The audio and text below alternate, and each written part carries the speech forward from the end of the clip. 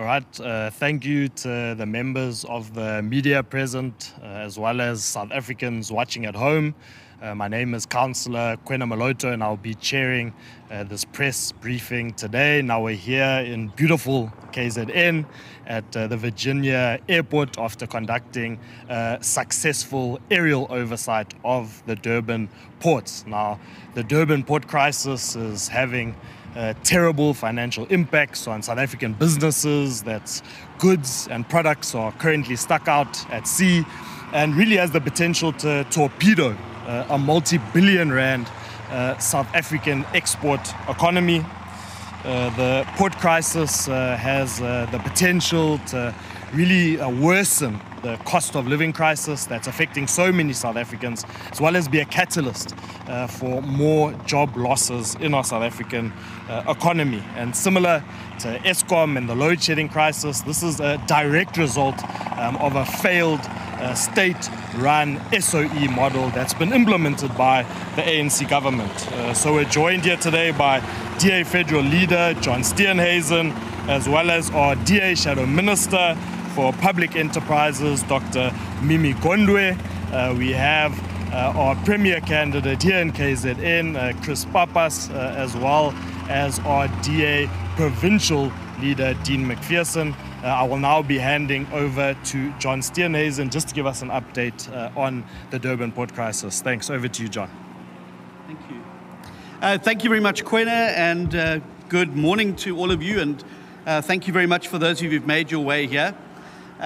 Together with the DA's Shadow Minister of Public Enterprises, Dr. Mimi Gondwe, we've just concluded an extensive aerial oversight of the Durban harbour and, of course, the ships that are waiting to get into port to determine the full extent of the South African ports crisis, which clearly threatens to paralyse South Africa's economy, to paralyse our container terminal operation, and to halt the international trade in goods, and to paralyse the retail economy ahead of the festive season. And I can confirm, after being up there, that the situation is disastrous. The 60,000 containers that are aboard vessels just out to sea there are now piling up due to the collapse of the Durban port at the hands of Transnet, which has absolutely failed to maintain and upgrade port infrastructure for decades. This is despite the announcement by the President in October 2020 of Operation Vulindlela, which was an initiative between the Presidency and National Treasury to improve the operational performance of multimodal bulk infrastructure, bulk freight rail network, and the port system. 3 years down the line, with congested ports, a dysfunctional freight rail network, and truck queues stretching kilometres, the verdict is clear. Operation Vulindlela has failed, and it has failed spectacularly. According to the 2021 World Bank Index of Container Port Performance, which ranked the efficiency of 370 maritime ports around the world, Durban currently sits at 364 out of 370, and Cape Town at 365 out of 370. This means that under President Ramaphosa's presidency, this has become the worst performing country in container performance globally. Now, President Ramaphosa admitted to this catastrophic failure in government and in Transnet's operational leadership during his visit to Richards Bay Port on Thursday last week. It's also ironic that the President visited the Durban port, but he wasn't there to deal with the port crisis. He wasn't there to deal with the fact that you've got these 60,000 containers sitting offshore, not to deal with the fact that, as we saw today, there are a number of cranes and gantries and facilities at the Durban Port Harbour which remain empty as we stand here, despite the fact that all these ships are waiting to come in. He was here to cut the ribbon on a cruise ship that was coming to Durban. He then jetted off to Richards Bay, where he went to look at road congestion. Not a word about the Durban port, not a word about the container crisis that is affecting us here in this particular area and putting our economy at such risk. This isn't leadership. And increasingly, the President is becoming a spectator to the collapse of the country wherever he goes. Whether it's the failing national grid with Eskom, moving into stage 6, despite the fact that Fikile Mbalula promised us that by December load shedding will be over, the electricity minister this week indicated that we can expect load shedding to continue into the December period. The collapsing rail network, the collapsing port infrastructure, the collapsing road network. Everywhere the president goes around the country, he is shocked. He is astounded. He calls for heads to roll, but nothing ever happens. The heads don't roll, the situation doesn't improve. His government has become a government of announcements. The announcement of great things, but zero delivery thereof. And this stands in stark contrast to leadership being shown in other parts of the continent. William Ruto, the president of Kenya, just this last week announced that they would be putting out to private-public partnership and privatization over 35 state-owned entities, because he says that the bureaucracy and red tape of government is constraining them and holding them back from playing a meaningful role in the Kenyan economy. The Kenyan ports are also already in partnership with the private sector to improve efficiency and effectiveness.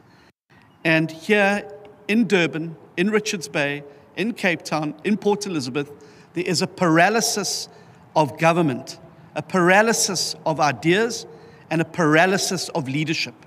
A president who is becoming a spectator to the failures of his own government. Now, the president essentially last week confirmed on public television that Operation Vulindlela has failed, and it has failed spectacularly. And what was his solution to the problem?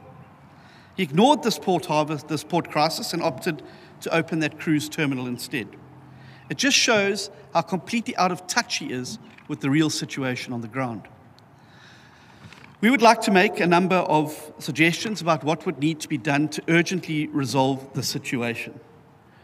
Firstly, among these, we're calling on the President to establish a port performance task team, which must include the private sector stakeholders and international port industry experts, to urgently undertake, draft, and implement a port performance recovery plan, where the National Logistics Crisis Committee, which was set up to do precisely this, has failed spectacularly, and it's time for us to do something different.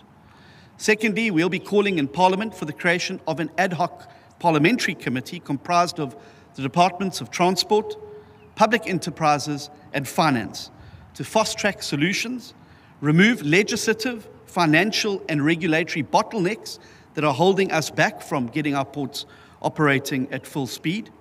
And this must take place before the end of the year. Parliament cannot rise while we have this crisis on our seas.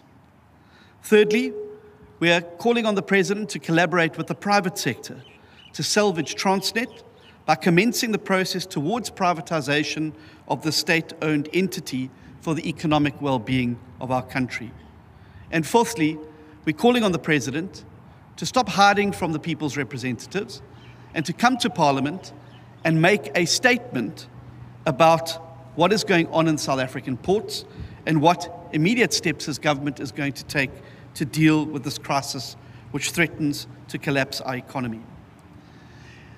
This is not just a story about ships waiting to come into the harbour. This is not just a story about a port that is not operating at full capacity.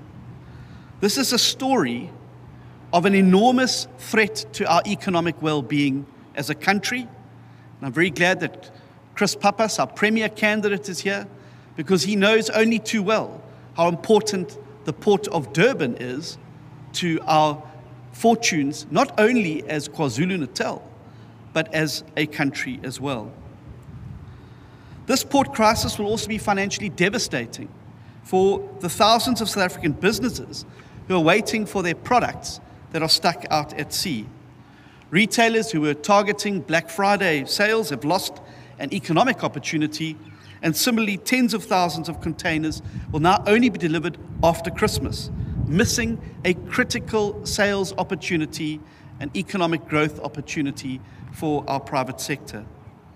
Accumulating surcharges as ships wait to berth will be passed on to the consumer, further driving up the cost and putting even more inflationary pressure on all South Africans. For businesses that had paid upfront for the containers and not being able to realize sales from the imported products, this will increase financial stress and possible job losses due to elevated interest payments. It's also interesting that the news broke just today about two important impacts of the failing logistics crisis in South Africa.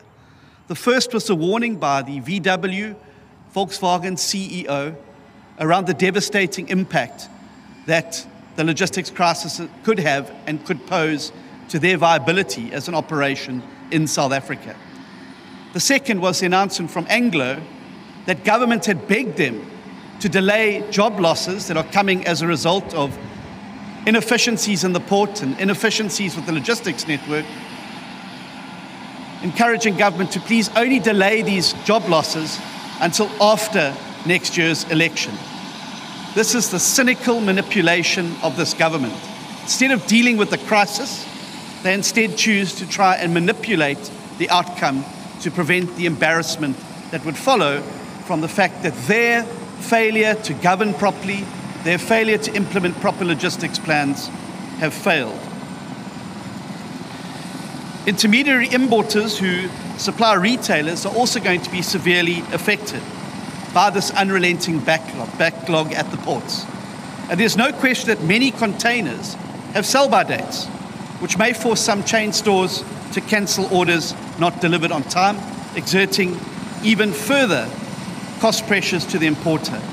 With many of our retailers, our importers, and our citizens buckling under the weight of failing governance, load shedding, and water crises, and the fact that Eskom now needs to burn more diesel to keep the lights on, shows that this is a government that is not serious about economic growth. This is also going to put enormous pressure on households, as inevitably the prices of the goods being imported will have to rise.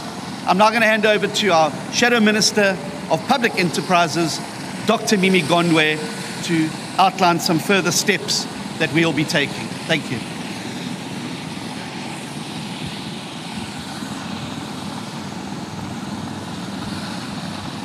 Good morning, everybody. Let me just formally introduce myself. My name is Dr. Mimi Gondwe. I am the Shadow Minister for Public Enterprises for the DA. What John and I witnessed while we're in the helicopter is indeed a crisis of epic proportions. We saw countless ships. John and I started counting, and we even lost count. We saw containers at the port. We saw very little activity at the port as well, dysfunctional cranes, and everything that we had received complaints on, we actually saw today. I agree with John that although the president said heads must roll, I doubt very much President Cyril Ramaphosa will ensure that accountability and consequent management are the order of the day. And let's give him the benefit of the doubt. If he's to do that, he's got to ensure that accountability and consequent management start at the top with Minister Pravin Gordhan. Minister Pravin Gordhan is out of touch with what's happening in the SOEs. At a very first meeting that I attended for the Portfolio Committee on Public Enterprises, one of the first questions I asked him was, is there a port crisis? And I remember I was only 2 days into the portfolio. I said, is there a port crisis at the Durban port? Because I'd been inundated with complaints around inefficiencies at the Durban port. And these complaints related to, amongst other things, dysfunctional cranes, ships being delayed at sea, and delayed exam stops, and dysfunctional cranes, and so on and so on. So there were basically complaints leveled at the infrastructure and the equipment at the port. And I remember very clearly that Minister Pravin Gordhan responded to say that as far as he's concerned, there is no crisis at the Durban port. And that shows very clearly that Minister Gordhan is out of touch with the SOEs that fall under his portfolio. And so the president is also out of touch, because very recently the president indicated that he had instructed management at the Richards Bay Port to ensure that all the issues are resolved by early next year. But retailers don't have that much time. They don't have until early next year. Your import and export companies don't have until next year. They're losing money every day when these ports are not functioning efficiently. And so on the 13th of November, I then wrote to the chairperson of the Portfolio Committee on Public Enterprises, and I sensitized them to the fact that there were issues at the Durban port as well as the Cape Town port. The Cape Town port also has its issues. The complaints around delays in the turnaround time for ships, delays around congestion at that particular port. And that particular port accounts for 35% of our agricultural exports. So you can imagine how much money is being lost on a daily basis at that particular port. I then requested that we go on oversight, and that was on the 13th of November. I then requested that we go on oversight to the Durban port, the Cape Town porters, and at that time, we hadn't been made aware of the issues at the Richards Bay port. And later, I then wrote to him when we became aware of the issues at the Richards Bay port, and I asked him to extend the scope of the oversight. And I can confirm that from the 7th to the 8th of December, the Portfolio Committee on Public Enterprises will be going on oversight at the instance of the DA. This is a crisis that threatens to collapse our economy, and it basically has to do with Transnet's failure to maintain, repair, or replace critical infrastructure and equipment. And it's unfortunate that this is something that could have been avoided had they been, proper planning, had they been, proper oversight over what's happening in these ports. And as I indicated, even Minister Pravin Gordhan was denying on the 8th of November that there was a crisis at the port. Yet, I was 2 days into the portfolio, inundated with complaints around the inefficiencies at the Durban port.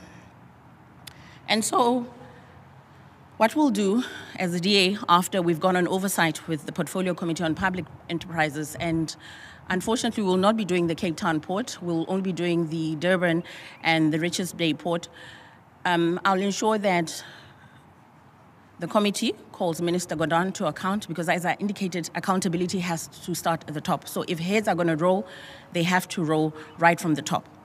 And so we will call Mr. Gordhan to the committee to come and account for the inefficiencies that we would have obviously witnessed as the committee on oversight. And we will also request that he presents us with a maintenance plan that speaks to the maintenance, to the repairing, to the replacement of critical infrastructure and equipment at the port. We will also request that the entity Transnet tables its turnaround plan, because Transnet has a turnaround plan, but Parliament has not seen that turnaround plan, and we want to make sure that the targets that are in that turnaround plan are achievable, and they're time-bound, and they are connected to the challenges that we're currently experiencing. We'll also impress upon Minister Gordhan to increase private sector participation in port management. The private sector has to start playing a pivotal role via concession or cooperation in the efficient operation of our ports right across the country. We'll also request Minister Gordhan to provide an update on the deal that Transnet entered into with the Philippines-headquartered International Container Terminal Services, Inc., which was the preferred bidder for a 25-year joint venture to develop and manage container terminals, Container Terminal DC2 Pier 2. And so these are the steps that we intend to take from a parliamentary level in terms of ensuring that we hold Minister Gordhan accountable as the portfolio committee, and I sit on that portfolio committee. And you might be asking yourself, why didn't John and I conduct a physical oversight? Why did we choose an aerial oversight? Because we wanted to get a better view of what's happening from the top, and I know that I was going to be part of the oversight by the Portfolio Committee on Public Enterprises, so we will be going on oversight with the committee. I thank you.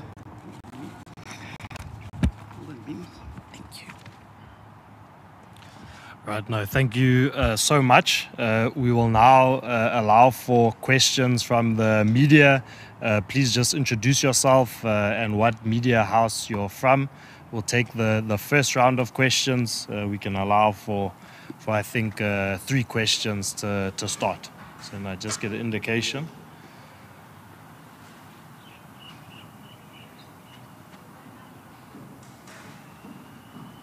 Yeah. Any questions from the media? Go ahead, ENCA. Thank you. Oh. Hi, good morning. My name is Letty Wemdluli from ENCA. I'd just like to get an understanding on what you saw when you were flying over. And also another question has to do with Cape Town. Why aren't you doing an oversight in Cape Town? Thank you. Would you like to start with that one? Yeah, great. Thank you very much. What we saw when we were over there is a large number of ships. This used to be my ward when I was a ward councillor. And I've lived and spent most of my life right here. I've never in my life seen as many ships stuck out at sea as there are here now. And it's as far as the eye can see and beyond the horizon. All ships waiting to come in. When we went over the Durban harbour, what we witnessed was a number of key areas that should be busy, offloading and loading containers where they are empty, the berths are empty. It cannot be that you have so many ships waiting out at sea and yet you've got empty berths and idle cranes within the harbour. Why are we not in Cape Town? Well, Durban is the container port capital in South Africa. It is by far the largest amount of containers being handled, and it is still the port of choice for large groups of the retailers that bring their products in here, and that is why it is so fundamentally important to do to make sure that the Durban port is operating. This is going to really hit retailers incredibly hard this year. It's going to really ensure that products that we need to get to market in other places around the world are also going to be significantly affected. Because what will increasingly start to happen is that people will look to other ports on the continent.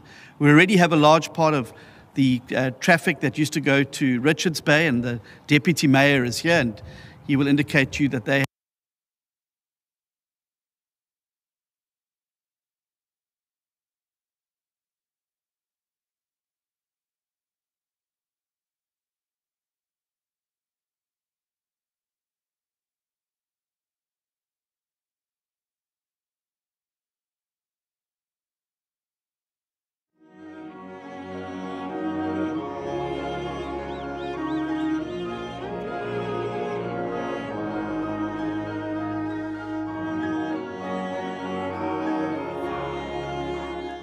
I had indicated that we should also do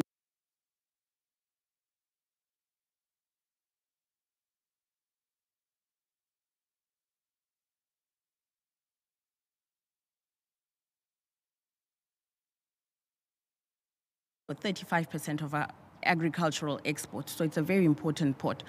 So I had indicated, and because I had received complaints around, the delayed turnaround time for ships and congestion in relation to that particular port, so I had requested that we go there. So for now, the committee felt that we should prioritize the Richards Bay and the Durban port, and I'm sure that at some point we will go to the Cape Town port. And just to add to what John said about shipping companies preferring other ports. Maersk has started preparing other countries. They're using Port Louis in Mauritius now instead of coming to our ports because they're no longer attractive because of the fact that, they're inefficient at the moment. And really, I think these problems are piling. And now you have even importers being levied a congestion surcharge, which is unfair, and that surcharge can go up to $1,000. And so this crisis has brought on so many problems. Transnet is losing its revenue. At some point I read that they indicated that they had lost at least 160 million in revenue. due to the port crisis. And the country is losing out as well in terms of getting our exports out there because of this port crisis. And it's an issue of poor maintenance and not repairing and replacing critical infrastructure and equipment at Transnet. Thank you. Perfect, thank you. Are there any other questions from any media houses? What's up?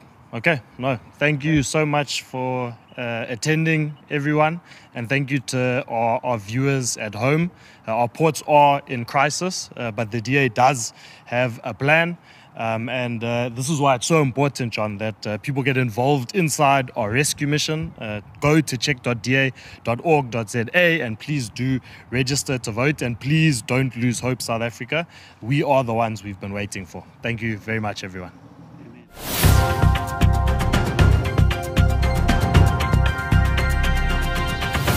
In this election, only the registered have the power. If you're tired of load shedding, register to vote. If you're tired of corruption, register to vote. If you're tired of the rising cost of living, register to vote. And if you're tired of a government that's continuously working against you, register to vote. Go to check.da.org.za and let's give power to the registered.